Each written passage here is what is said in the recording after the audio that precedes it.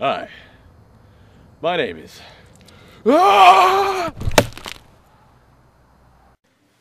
Hey guys, today I'm going to go over something really important, which is increasing the overall size and yield of many of your plants.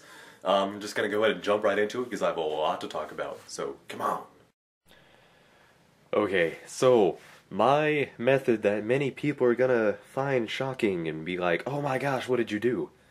But I cut off the tips of the tomatillo. Well, actually, I cut off pretty much half of the tomatillo. And the reason I did this is because each plant, or each of the tomatillo plants, had about 25 different flower buds coming up.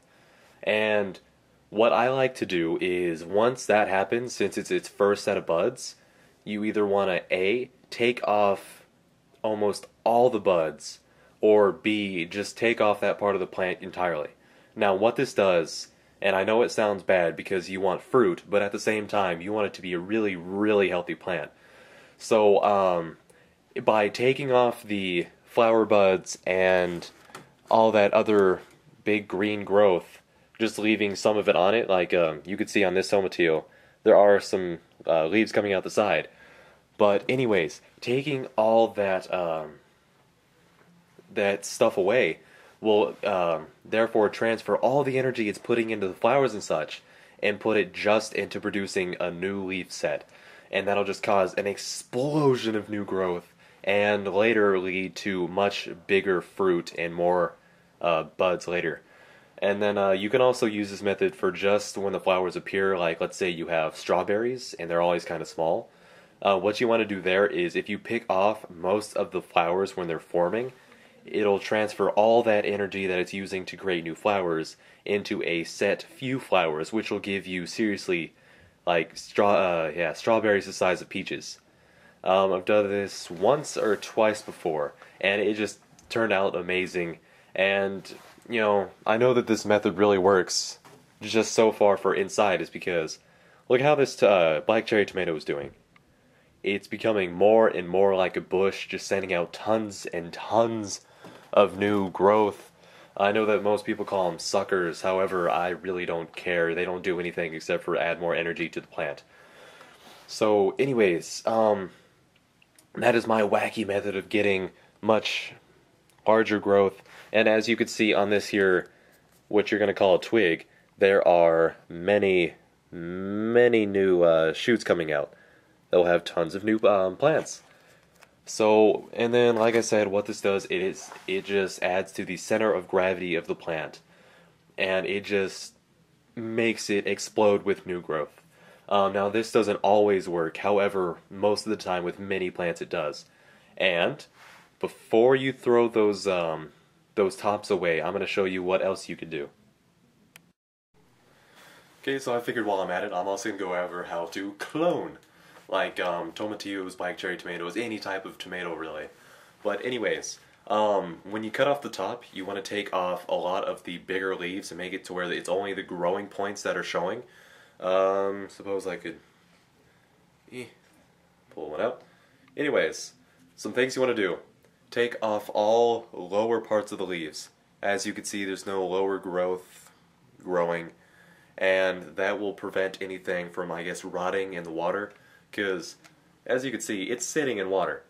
But anyways, you want to take off lower growth, and then on the upper growth, you want to take off any flowers that are showing, and any of the, I guess, just massive leaves. You just want to kind of have the growth points. Even this may be a few too many leaves, but that's fine. Well, for me, I'm just experimenting. And you want to do that with just how many plants you have, and then usually after a few days to about a week, you should see a new root system growing, and then you just plant it directly in the water.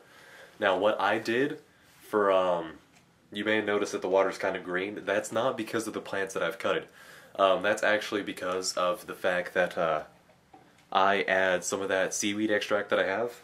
I put it in a little, grab. I put it in a spray bottle, and then I just sprayed some of the water in there, and that's really just some sort of nutrient source while it's in there, so it doesn't just do bad. I don't know. On the bottle it said it could be used as a rooting hormone, so I figured why not add it to the water and see what happens. And I have results to show you that it actually works. See, remember when I actually took all those cuttings from my black cherry tomatoes? Well, as you can see, there are new roots coming off some of the stems. Not all of them, because I just put it in there like 2 days ago. Maybe 3. But anyways, on each of the stems there's actually new roots coming out. So within a few days I could actually plant these and just have even more tomato plants. That's what a lot of nursery owners do, or just some other plant people, if they want to increase their plant yield or increase the plant numbers. Like, I'm sure I'll be like either selling or giving these out or trading with people. And what's, it's awesome to have really just new plants and get to experience the thrill of meeting new people and trading plants with them. That's how I got a lot of my, I guess, carnivorous plants and stuff like that, is because people wanted to help me out, get started, and trade. So that's what I'll be doing too this upcoming spring. Okay, so taking cuttings of certain plants will not always work. Sometimes they're going to die, or sometimes the plant just can't be propagated through cutting, or I guess trimming it up to make it better. But some of the ones that actually can, maybe more exotic, would be, here are one of my mini carnivorous plants. As you can see, it's growing pretty well. But I actually got these just from a few cuttings from a friend. And what you want to do with this kind would just be, there are certain methods, but for this kind you just want to kind of cut off where the T section is, because if you look, it's more of a fork-leafed sundew. Anyway, if you cut it off at the fork and you just let it sit in water, plants will actually shoot up out of it. So that's one method. That also works with many other plants, as you can see. Some call it the floating method or just the water method, because it's just sitting in water until either new roots show or new plantlet shows.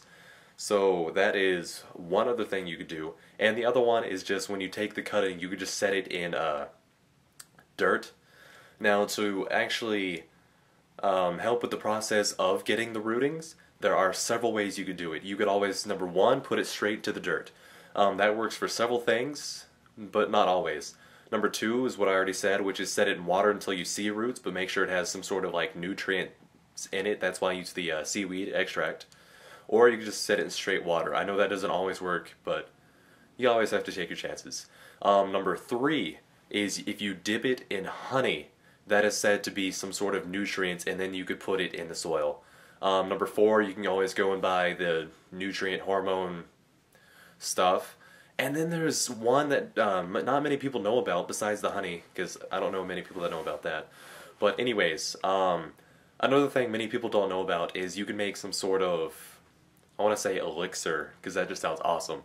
But anyways, you make some sort of compound using like willow bark.